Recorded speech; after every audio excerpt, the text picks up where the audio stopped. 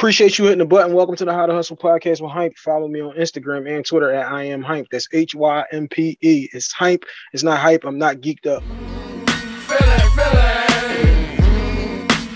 where I am from. Feeling where I am from.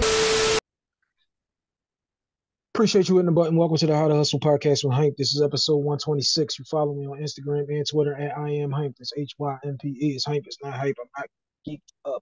This is the first episode of what is this? 2024. Happy New Year. This is the first episode. We'll start off the year with a bang. Reintroduce yourself to the audience. Hey, what's going on, y'all? I am Sai, aka Solidified Sai. And you can get at me at get_solidified. That be it. That be all. I'm BST alumni. And,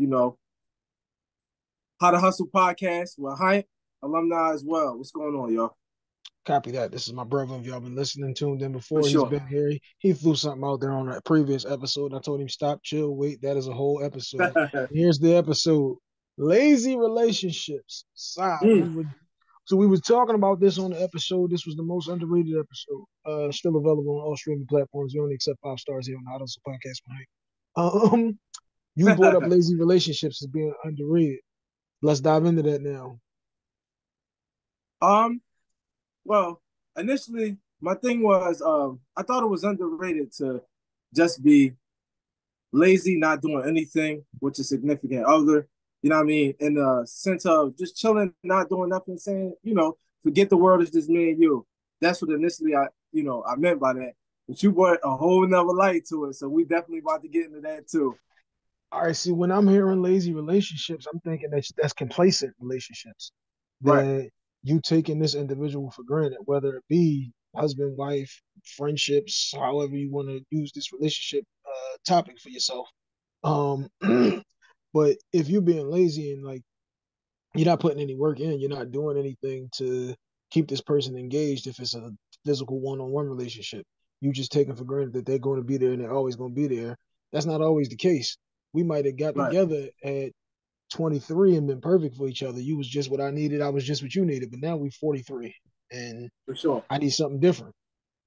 In these last 20 years, you should have grew and evolved. And if y'all ain't growing and evolving together because y'all are not both recognizing that he's now becoming a different person because he's a father, she's becoming a different person because she's a mother, she's becoming a different person because she's a wife.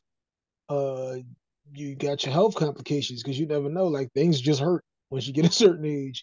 You wake up like, why is my elbow on tilt? But if you don't have the kind of person who's checking in with, you know what I'm saying, all of those type of things, like, all right, I noticed that you said 3 weeks ago that your elbow hurt.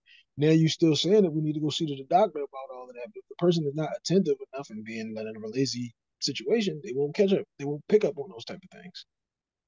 Right. A lot of times I feel like, and I'm speaking for myself, I've actually had a situation within my own marriage, if I could be, fully disclosed for a second. This is a safe space. Absolutely. Where it was like, okay, over time, it's like, once y'all get together, that union is formed. And once that union is formed, let me put out there, I have been married for 10 years, going on 11, and I'm going to be glad for that. I've been married for 7. We're going on 8 this year. Hey, baby. But yeah, back in hand, I'm pretty much just like, huh? No, you good. I'm sorry. No, I said I'm 7 years going on 8. Hey, baby. Yeah. I'm really glad, man. It's a blessing. A lot of people don't have that, and alone, like just a union alone, a lot of people want that. A lot of people desire that, and they have that yearning for that. Whereas though it might not, your steps might not be ordered. Whereas though that's in line for you right now. Maybe, your husband or wife is coming down the line later on or whatever, or maybe you got to get yourself together first in order to run into that person. That's a whole nother thing. You got to be prepared for that moment. You got to be absolutely ready to be everything for this person. Everybody's not there. Everybody doesn't get there. Right. I was just harkening back on that topic, whereas though I remember at one point in time, even in my own marriage, where it was just like, she's used to seeing me as this go-getter. And I'm always like, you know what I mean? I'm not stopping here. I'm doing this. I'm doing that. I'm doing that. I'm just doing everything, not only just for the family, but for us alone as well. You know what I mean? But ultimately, it starts with me. Now the issue came in where at one point in time you look up and then it's like this one person, and I'll say this word loosely, where it's like you look at your hero and it's like your hero is not heroing, so to speak. And then you look and it's like, all right. And then, it gets brought to your attention where it's like, look, you know You what I did it mean? again. Yeah. All right, so Hey, you did it again. The hero situation. This is a future topic. Put a pin in hey, that man, but one. look, we just gonna keep it rolling. We got another one coming. Now they got something to look forward to, right? Copy that. But you Podcast look at it Drive-Thru, baby. and you look at it like, okay, well, this person where you heralded or revered in a high regard, when you're looking at it, and it's like you're used to them just being snappy. I'm on this, I'm on this, I'm on this, I'm on this, just to make sure we're cool. After a while, you look and it's like you're being stagnated, you're being complacent. And of course, that happens sometimes. I won't say it's solely on the one person. Being in the union, I would say that both parties might play a part in that, whether it be, marriage or just boyfriend, girlfriend, whatever. Um, but along with that, it's like after a while you look up and you're like, yo, what's going on, fam? Like I'm used to you, I mean, moving around and doing this, and this, and now you just chilling at this. Like, what's going on with you? So it was brought to my attention, and I remember like how I felt. I felt like complete crap, bro. Where it's just like, damn, I thought I was doing this, and this, and this, but it's like in all reality, sometimes in life, and I know for myself, like I get stuck in my own head every once in a while, where it's just like, all right, I got stuck in my head, and then you look up and it's like, damn, you of course you feel away because it's like this is my significant other telling me, like my homie lover friend looking at me telling me like, damn, you fell off. Like what's going on? Like there's no fire under your feet no more. What's going on? What's happening? And All you right, look at that so and then come on. go ahead. Finish Oh, your point. so all right. So with that, you look up and then time goes and there's no fire under your feet, which then there's a domino effect further down the line where you look at it and like other things might have stopped or slowed up, and it's like, fam, you weren't the same person you was. I'm used to you doing this, and this, and this. But it's like things change. What's going on with you? You know what I mean? And of course, like I said, I felt like crap, and I looked up and I'm like, oh man, where do I turn? Things like that. But then after a while, you got to dig into yourself. And I can't say she was right. A lot of times, women out there, if you're listening or watching, you were right. A lot of times, y'all be right. A lot of men don't want to say that, but sometimes, more than likely, y'all be right. So I looked up, to make a long story less long, I looked up and I'm like, yeah, the fire wasn't under my feet. And then it's like, we're not just here just to stay in one place. One thing specifically about life, you have to always change and evolve, specifically with the times. You got to do that. You got to keep moving. You got to keep that spark Bullseye. there. Right. You You just got to hit keep you that hit fire there. exactly where I'm going. So this is the thing that I always try to do Right. because my wife told me this before. It was like you here, but you ain't here because you always on the phone, always doing something. Like, yeah, you got a thousand Right. different things that you're doing, to try to like better our situation, but you still got to be here when you're here. Right. And like you said, you got to take heed to sometime when you hear things. I always tell her, you don't understand how much weight that it holds that you being my wife. You tell me you need me, the world stops. Right. It's a couple of people who got pictures in my phone. If I see this picture in the phone, and that means I don't care what it is, and I'm answering it. I might tell you I can't talk right now. I might be busy or whatever, but a couple of these people go and get the answer to those calls. Right. And you gotta always step back and reevaluate your situation. Look at it and see, what are we doing? What am I doing? Because if the thing that you keep harking on there is, I'm used to you doing this, and this is the thing that we can't get stuck into. I'm used to you doing this because then I'm not allowing you to grow and evolve. Your priorities might have been, I need to go hard at whatever the business might be for whoever's listening. And now my priorities have just shifted. Instead of me trying to go so hard with the business, I really need to go hard at being a dad. I really need to spend Right. more time instead of, I mean, just really need to spend more time with the kids instead of spending more time trying to make money for the kids, because the kids don't really care about the money. The kids care about the Right. time. They They remember don't the know time no that better y'all, other than that. Right. yeah, when they little. I'm not saying you got a teenager and they don't Exactly. care about the money, but the kids will remember the time that y'all rolled around on the floor and you don't have a clue. My daughter tells Mm-hmm. me about stuff all the time. You don't remember when we did this, that, and we're like, not really. But like, it might hold a special place to you because Right. you have the experience of being a parent and a child. So you remember when it was a child and you just wanted the attention of your mom or your dad or whoever that was that For you didn't sure. get. you remember those times that you got it, but you also remember those times that you didn't get it. And now you're in that situation. Now you're the one who's not given the time, not given the attention. So, excuse me, you always got to be like reevaluating your situation and just big picture looking at it. Like, all right, let me step back and look at this from a different perspective and not just what I'm thinking and how I'm feeling. Let me look at it from the perspective of what is this doing for us? Right, Because once you get there, you got to understand that she may be doing that. right, So you can't just say, I'm always expecting you to be this, this, this, and this, because then you're stagnating that person's growth and that person's ability to become a better mom, a better husband, a better father, or whatever the situation might be. right. It's like you're throwing a monkey wrench in the system because specifically as men, a lot of times we're looked at as, you're the head of household, you have to do this, you have to do this. And then a lot of times it's like, if you are no longer doing these things, you no longer look interested or, your umph switches. And it's like, again, it becomes a domino effect where it just goes down. And it's like, well, of course, we look at as we got to be this, this, this, and this. And a I lot of mean, times, as you just said earlier, a lot of see, times the we get best so caught up in relationships, other stuff. Huh? this be the problem. This be the problem because the best relationships is partnerships. And then Exactly. sometimes, like the whole percentages and all of that shit, like is what really messes people up because they really just Amelia Bedelia the situation, and you just flat out going with that. And it's like, sometimes I'm gonna be down, sometimes you're gonna be up, and I'm gonna need you to reach down here and pick me up if I'm down. You're gonna need me to reach down here to pick you up if you're down. But That we can't teamwork just say, all aspect. right, well, look, man, I already walked over here, my 50%. You got to do like it can't be like that every day. Right, Now, one of them joints I do tell people is every day can't be Tuesday. You can feel like right, that, for a day or 2 days or 3 days, but now we can't go on month 4 where you just still in a rut and you're not doing anything to get out of it. If you're right, trying and actively trying to make this situation better and it's just not working out, man, you're just not working out right now. That's cool. But you got to be given right, the effort. You can't be, again, back to the title of the episode, lazy. You can't be lazy in this relationship. You can't be lazy in this marriage or lazy in this friendship or whatever the dynamic is, because if you're allowing the person to only, if I'm always the one reaching and you're never reaching back, then we don't have a relationship. We have a codependency. You're just dependent right, on me, whatever it is, or I'm dependent on you to be whatever it is that makes it easier for me and that makes it better for us, which is what we're supposed to be when we're building a relationship. right. And the best thing about that specifically with the teamwork aspect is that you don't want to become an anchor. You know what I mean? And that's a part of what I was saying earlier. Is like, damn, you're becoming an anchor. It's like, I feel like I'm upholding this thing. And the worst thing to do, specifically when you're in a relationship, you don't want to feel like you're in a relationship alone, if that makes any sense. A lot of people are.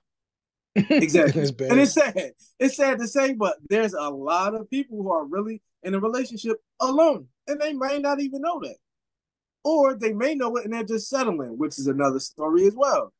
But the biggest thing is to like, when you have your partner look at you and tell you like, man, you you ain't holding your weight, you start to feel specifically as a man, you like, whoa, hold on. You know what I mean? And then of course, like you said, you gotta look back and look at yourself and be like, damn, The well, what is it first that I thing, am doing? see, this be just the way that we be just programmed. The first thing that you hear when somebody gives you some criticism can't be just, what the fuck you mean? Like, no, listen Yeah, to it. Take it right, in. See why they saying that to you. Like, try to look at it from a not you making it personal, and it ain't personal. Especially if the right, comment is coming from your significant other, or your kid, or your parent, or whatever. Like, if it ain't a toxic kid, parent, or whatever the situation is, this is coming from a place of love. It's coming from a place of, I don't want to see you do nothing but win. So you can't come into it with a because that ain't what it called for. That's not what the situation is. This is just me telling you what yeah. I You're gonna turn perceive that whole from the outside situation looking left. in. It's gonna be a Yeah. whirlwind. Um. All right. Now we're gonna switch it up. Now, because I Okay, told you we rebranded the show. This one right here is sponsored by Custom Hustle. That is at Custom Hustle World, Custom Hustle Co. on Twitter, let's go. Custom hustle. Get Custom all of your Hustle World. CHs. We at what, number 4 now? 4. We on the 4s. These Let's right talk here about hey, are red and black hey, man. threes. Hey, Man, available in all colors. You know what I'm okay. saying? They the But brands right there. I like them. oh yeah, What you about to pull out another pair, bro? no, we're gonna keep it light on them. You know what I'm saying? You go Oh, over to all Custom right. Hustle World though, and we got all I that was about to say, situation. hold on now. Don't give Yeah, them too we got much. all of that for you. We got the flip flops, the jerseys, the custom jackets for the kids and the Talk adults, about it. Talk sweatsuits, about it. the barber capes, you name it, we got it. And as of 2024, we got a lot of new merchandise coming in, baby. Always I need hustling to over have there at some of that Custom on, Discount. like next Yummy Pie. I can't Hey keep playing man, around. I gotta hey have some man, of that listen, CH on, man. I feel naked. Pause. copy that, or we can get you one of these. You know what I'm saying, you one of these original guys. You know what I'm saying, we get you one of those. That's it right there. All right, this is the get to know segment. This is where we get to know a little bit more about Sai. So Okay. now we're gonna start you off with a basic one: Chinese or Italian? Say it again. Food. Chinese or Italian? Food. Which one you going with? Oh, Italian. What are you going with the Italian? One more time. What are you going with? Italian. What are you going with? You want a lasagna? You want a ziti? What are you going with? Maggiano's. Spaghetti? Oh, you said where I'm going? No, what's the dish that you getting? You going Italian, bang. So what are you Oh, ordering okay. with your I'm sorry. Italian? My bad. It's either gonna be chicken Alfredo or baked ziti for sure. Copy that. Now, this is another one we'd like to do. You've been at a Kind of Hustle live show, so you know how this works. 1998. How old was you? What's the first thing that you think of? 1998. Hmm. The first who? What's the first thing that you think of when you hear Oh, 1998? 98. And how old were you? Uh, damn, 98. I think of Paris Middle School. Um, and I was about This math be hard for we niggas. say 90. 98. I'll tell my age right now. Uh-huh. So you said Uh, Paris, yeah, Paris and you were teenagers. You were in Paris, you like 13. I was probably about like 13 going on 14. Matter of fact, I graduated in 98. So I definitely was 13. So yeah, I called it Coneheads. It was class of 98, CONE. And that's definitely what I thought of. Paris Middle School, which was the most fun time in my life that I can remember. One of. Copy that. I went to Paris too, 01. Uh-huh. Let's talk about it. Now, tell me this. Power. What's your favorite Power spinoff? I ain't gonna hold you, bro. I ain't been watching too much. I stopped watching like maybe after the second. We're gonna have to talk about that later, All bro. right, so I'm gonna be now here honest. we So we gonna I'm go. really not too much of a TV person. Like when I can watch TV, I do watch TV, but I be like moving around a whole lot. So whenever I get to watch TV, I can. This might sound crazy. The last Power I watched was probably season 2. All right, so Ghost or Tommy then. Huh? Ghost or Tommy? Ghost. Ghost. Okay. Favorite Yeah. movie?